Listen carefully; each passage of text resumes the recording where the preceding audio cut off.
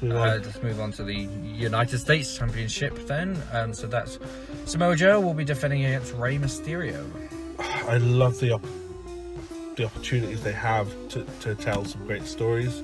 In this match, Rey is just fantastic with absolutely anybody you put him in the ring with, and Joe's a fantastic wrestler as well. So I'm hoping, you see a lot of Rey sort of dodging Samoa Joe's big muscly attacks. Joe is going to catch him a couple of times, and it is going to look pretty brutal when he slams him down. I think Joe's going to keep the belt once again. It's a legend putting over a younger star, and I honestly think that should be the way. I think Rey really helps Samoa Joe get back on track career-wise, because he's been lagging. So let's hope Rey pulls a fantastic match out of it. Yeah, I think the storytelling is going to be great in this match. Both fantastic storytellers. I'm going to go with Rey Mysterio for the win, only because it's WrestleMania, and it's they WrestleMania. like to do feel-good things. They don't care how short these title reigns are anymore. Seems Zack Ryder. Rey's never won the US title, so they're throwing Grand Slam winners out of the park right now. So I can see Rey. I can see Rey winning. I can also see Joe winning it and retaining it, of course, in just that simple type of grudge match. But yeah, this is something I think I would like Rey to win. I think we're going to want to see rematches, down the line with this match. I really think it's going to be a sleeper hit at WrestleMania. It's it probably won't be match of the night just because of some of the matches that we're going to talk about in a bit, but it's going to be on there. I'm picking Rey just to be different on that one. Okay. All right, let's talk about some grudge matches then. So what do we think about Shane and The Miz? Falls count anywhere. This is my favourite grudge match that's on the card. I'm really happy that they went the route of turning Shane heel and not turning Miz back heel, which is just so easy to do. Yeah, and heel Shane, and obviously I know he's taking some personal shots at Miz. He's saying things about, your dad should have never conceived you and things like that, which is fantastic. And Miz has been firing back with some of the promos of his career as well. So I think we're going Miz, but just because I don't really know. I think it's a short story. I don't see it carrying on because it's a Shane McMahon feud. So I see Shane maybe backing away for a couple months like he usually does after WrestleMania. So I think Miz is gonna beat Shane here. For me, this is just a match that I don't think anybody is dying to see. Like in previous years, you've had Shane, Undertaker, it works. Shane and AJ, you knew it was gonna work. Yeah. Like these Shane match, I don't think it does anything for either of these styles, two. Shane versus Miz, it just doesn't do anything for either of these two. Their styles aren't going to complement each other. But the Falls Count Anywhere stipulation is there to kind of mask that, and it's going to be probably built around some kind of high spot for Shane. They're both great in their own elements. I just don't think Shane versus Miz is a match the nation wants to see, the world wants to see. I'm not sure. But I am going with Miz. I think the match is a great opportunity for the Miz. He's showcasing, he's bringing in a new in-ring style at the minute. So it's a perfect opportunity for him to really showcase that. Jump off stuff, he started doing some springboard offense and stuff. So it's a chance for him to maybe jump off a few things and really show us what he's got in a high-profile match at WrestleMania as a face, which he has not had that opportunity yet. So that's what I'm excited to see in the match. As for the match itself, I'm not that bothered, but I do think Miz has got it.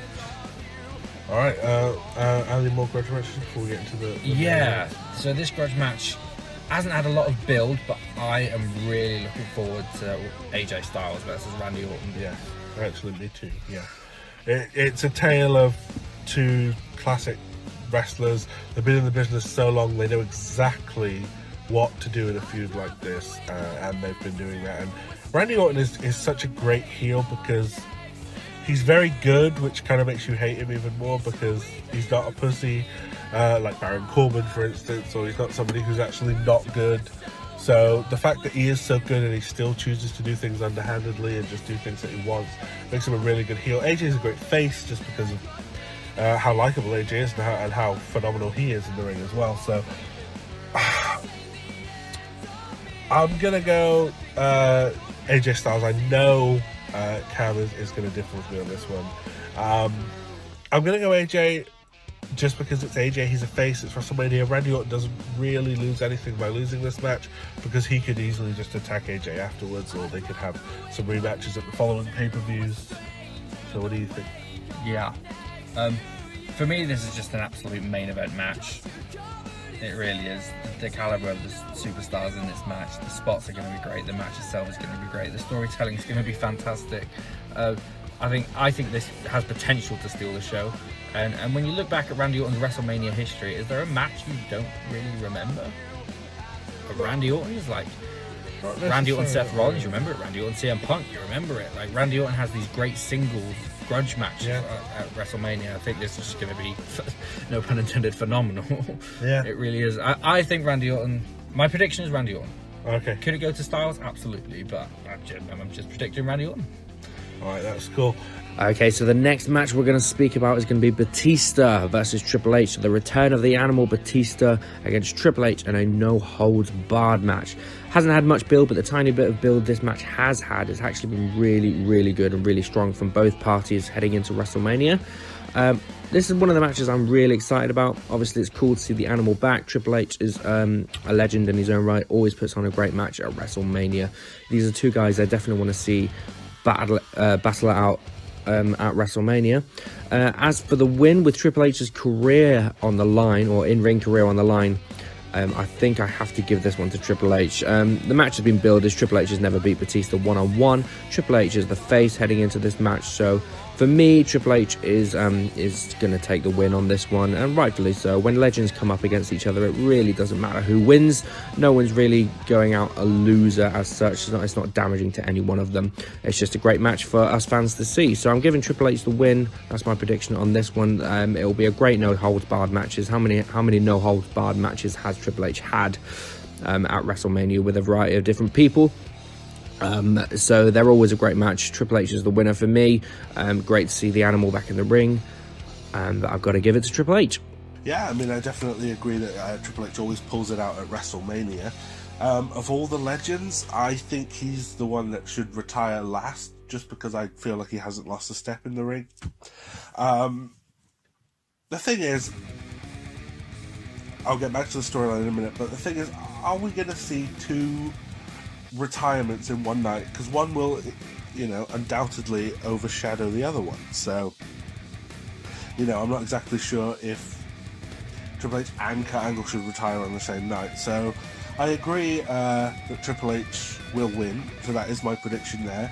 The thing I have to say about the storyline is, while I do think the build is very good, and they decided to go the kind of shoot route on it, which I have a problem with, only because the way the angle started was, Batista kind of assaulting a 70-year-old Ric Flair, which is just the most wrestling angle thing ever. Not to say it was bad, I actually think it was one of the best endings to Raw that we've seen in a long time. But then to go from that to kind of trying to shoot on each other, I think, it doesn't really correlate, in my opinion. However, I'm looking very forward to this match, and I can't wait to see it, because they are both great brawlers, and I think they are going to tell a good story. So my prediction is Triple H for that one.